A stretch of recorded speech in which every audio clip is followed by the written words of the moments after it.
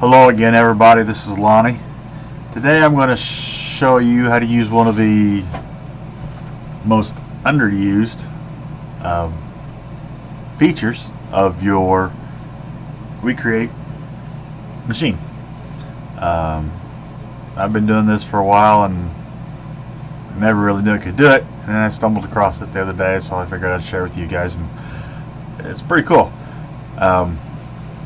Basically, it makes your WeCreat a engraving copy machine, and I'll show you what I'm talking about right now.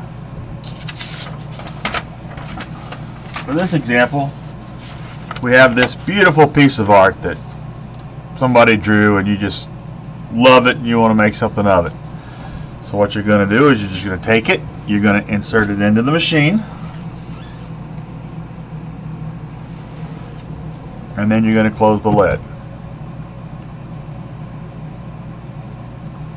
Okay, I'm going to swap over to the software and we'll continue from there. Okay, so here we are inside the software. You can refresh the screen, and that beautiful piece of artwork is going to come up. Okay, inside. Let me resize the screen here that we're recording on. Over here on the left hand side, you see all your drawing things. And if you ever wondered what this thing that says extract image did, this is it. You click on it, and it takes basically a snapshot of the image, and it's highlighted around the area. You basically take whatever the cursor and you highlight the image. And once it's highlighted like that, you hit click. You check the check mark. Okay. Now you can go back over to your WeCreat. Take that piece out.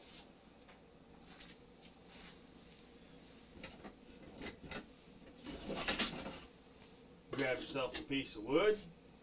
Stick it in there.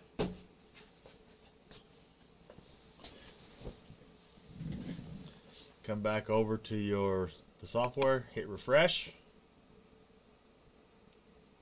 Now what it's done, it's kept that you clicked. And there's the piece of board that I stuck in. Now if you want, up here at the top on grayscale and sharpness, you can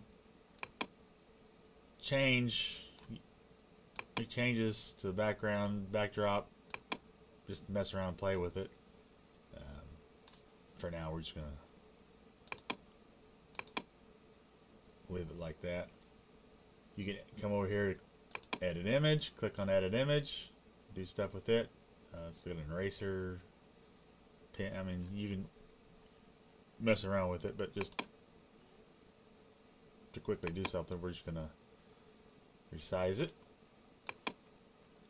Stick it on the board.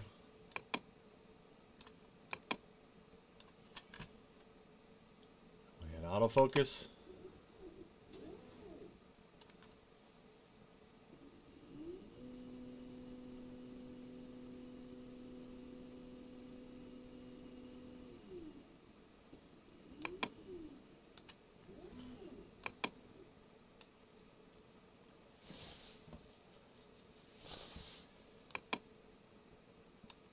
I mean, you can play around with the numbers and do your stuff, but it's just a quick print to show you what it's capable of.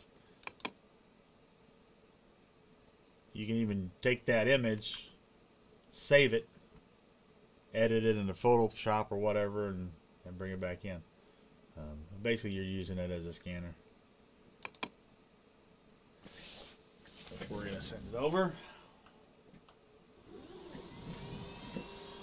And we're going to let it print. Okay, the print's done. Before I'm going to add a few things here. Put a rectangle here. Let me add it off screen and I'll be right back. Okay, the print's done. After I said, like I said, I added a couple things to it, but